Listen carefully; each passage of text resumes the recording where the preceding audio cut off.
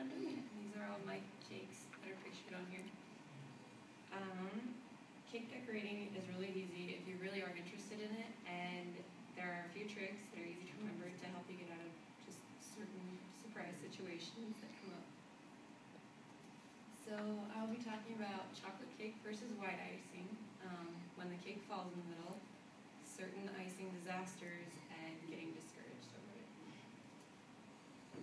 So the first one is chocolate cake versus the white icing, and I like to call this the speckled cake because it almost looks like cookies and cream ice cream.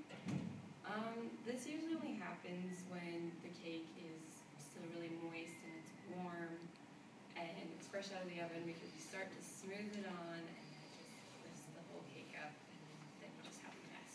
And I found that freezing it really helps because it makes it solid and more firm, so you don't have to worry about the cake cooking at any time, and you can just go to town icing it.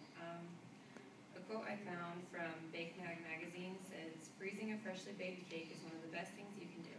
It seals in the moisture, and if you plan to ice and or decorate the cake, you'll have an easier time because freezing will keep it firm."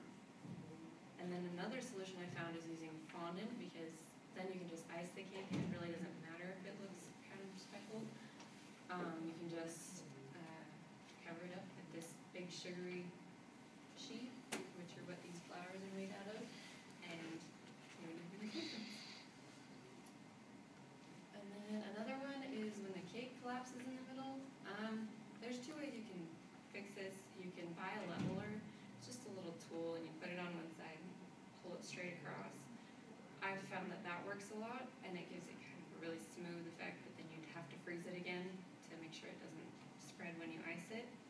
And then another one that is a favorite of my family is to just put a ton of extra icing in the middle and fill it up. And it's still good, but there's just a lot of extra icing. Okay, certain disasters. If you're like me and you've never baked in your life or cooked, I had the experience of figuring out what the difference was between confectioners and granulated sugar. I ended up making frosting that was kind of mashed potato looking and very clumpy. I had my little brother try it, and he said it was disgusting. So make sure you use confectioners, not granulated. Another thing that can happen is traveling. If you're delivering a cake somewhere, they can smudge on the box or just kind of fall over a little bit. And what I found is just make sure you have the right colors and extra icing just to cover up your little mistake. And then the consistency is also a very important thing, because I've seen cakes where there's 3 different kinds of consistencies: stiff, medium, and thin. And if you have stiff, you can make things like flowers and other 3D objects on the cake. And then if you have medium, it's mainly used for writing and piping on the cake. And then thin is usually just used for icing the cake itself. And I found that people like to use thin a lot more than they do the stiff, because it's easier to move and use and everything, but then you have like melted flowers later on when you go to deliver your cake. So always the best. And then the last one is not to get discouraged over, comparing it to like famous like Buddy Valastro kind of cakes, Cake Boss. Everyone's at different levels, and so you have to just be patient and take the time. And your own ideas are really helpful too, because I found both of these ideas on the internet, but for like my little brother's Patriot cake, I knew I wanted to do the football field, but I didn't really know how to incorporate the logo for it. And so what I did is I just printed out a piece of paper that had the little mascot on it, and I cut it out, and then I used piping gel and went around it and filled it in to look like that, and it turned out pretty good.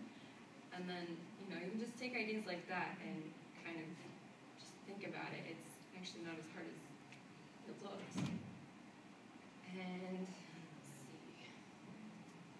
And then in conclusion, one quote that I found from Buddy Valastro, he's from the hit TV series Cake Boss, is, "Baking is a science. If the recipe says measure it, measure it. If it says a cup, it means a cup. You have to read the steps and do the method, and most importantly, make sure you are having fun doing it. And to me, decorating cakes is a very fun thing to do, and it's a very rewarding experience at times. It can be hard and it can be difficult, but with some patience and practice and helpful tips, it is possible to really go far and make some pretty cool things. And that's it. Any questions? Didn't bring us a sample, huh? No, I should have.